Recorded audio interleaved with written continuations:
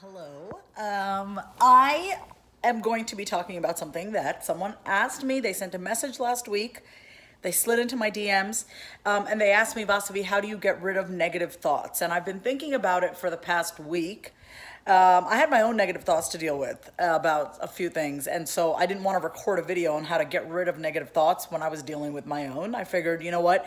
It's probably better for me to just kind of sit and work through whatever I'm going through right now so that when I do record this video, I'm speaking from a place of, hey, I've been there, done that. And now, trust me, I've been through plenty of negative thoughts in my life, as you may or may not know. So I am a licensed therapist, and I was also diagnosed with a mood disorder when I was 20. So I've been living with this for about almost 20 years, right? Like 17 years of my life.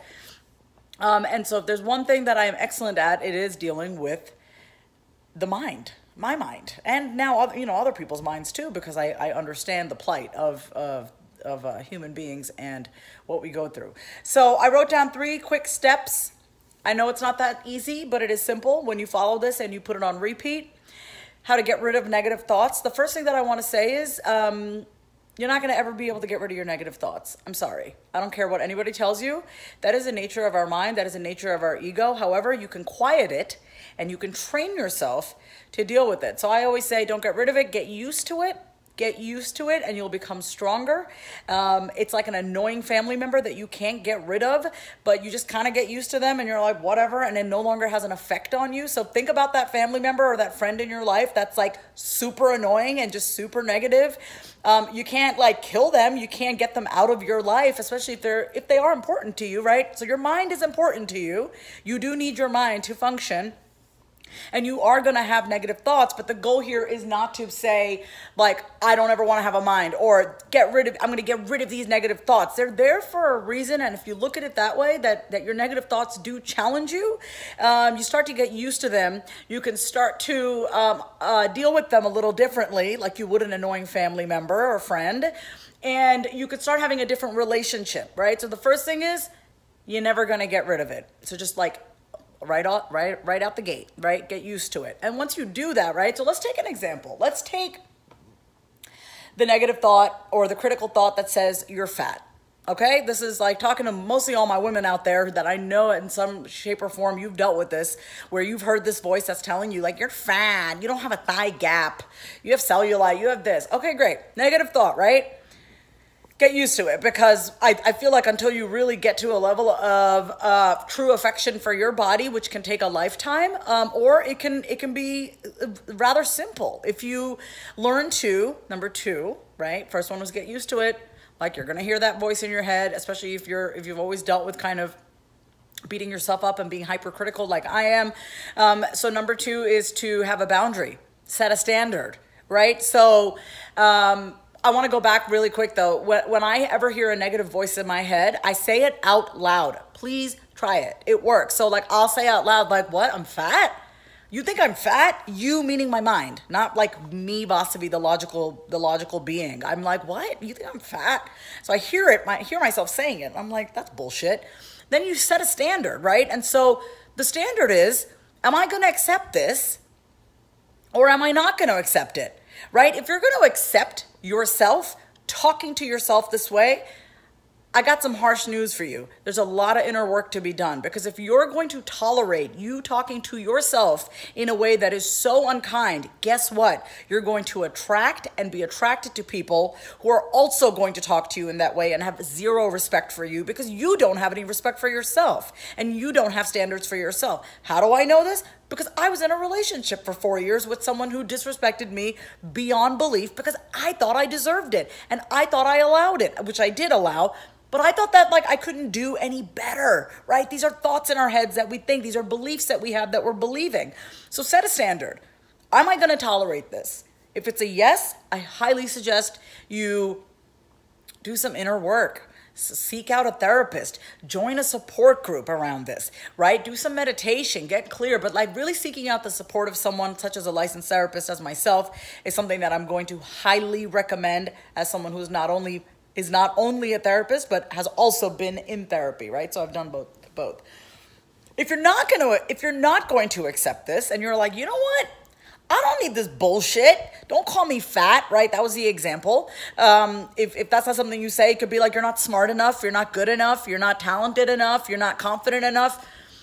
You're not. You know what I mean? Just it comes in so many forms of guilt tripping and manipulation of ourselves, making ourselves feel bad. But you got to set a standard and you got to say, I'm not going to tolerate this. Awesome, you're on the right track. If you're not going to tolerate it, then what?